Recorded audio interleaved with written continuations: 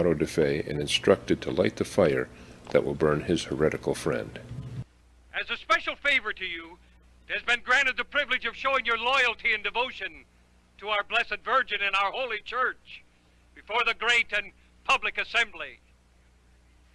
That muleteer is a hated enemy of the Church. To you is granted the privilege of purifying her of this corruption. Light the flame!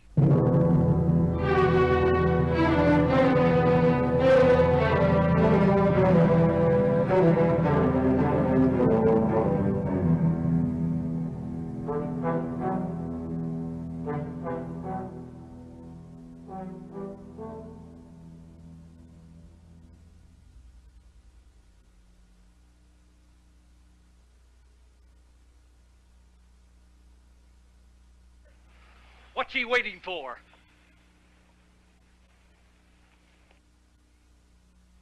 Have you no fear?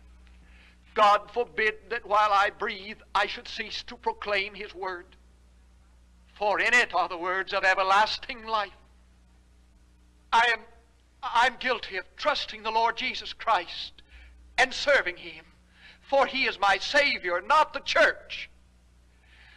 Whatever I suffer here today can in no way repay the debt I owe to him. How can you stand there like that, facing death, if this isn't truth? Yet I have not Christ.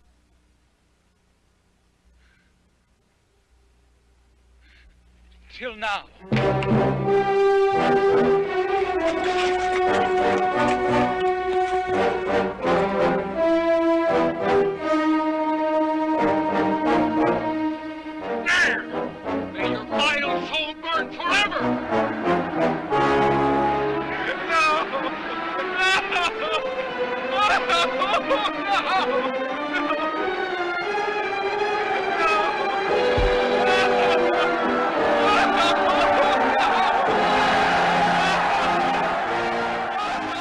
The rack was another instrument used by the Inquisition.